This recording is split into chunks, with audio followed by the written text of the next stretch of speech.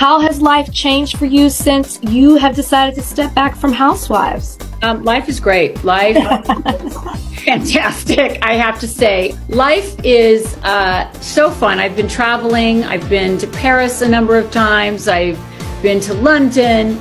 I'm having a ball. And also, it's spring. So, you just feel good in the springtime. And yes. it's rebirth. And I'm very honored and pleased. I use the word honored because I feel so blessed, and just to be able to live the life that we live and do all the things that I've gotten to do. I've been in this business for 34 years. I've had a lot of reiterations of Lisa Rinna. And so I'm excited to see and be in this next iteration. I have done a fabulous CR Fashion Book interview where they asked me if I would go back to reality television, and I said, never say never. I mean, I remember when I did the soaps and I left Days of Our Lives, and they said, would you ever do it again? And I said, well, you can never say never. I probably would revisit Billy Reed, who's the character I played on Days of Our Lives, forever. I mean, it's hard to, for me, I say yes to almost everything. So it's hard for me to say no. And that's why I say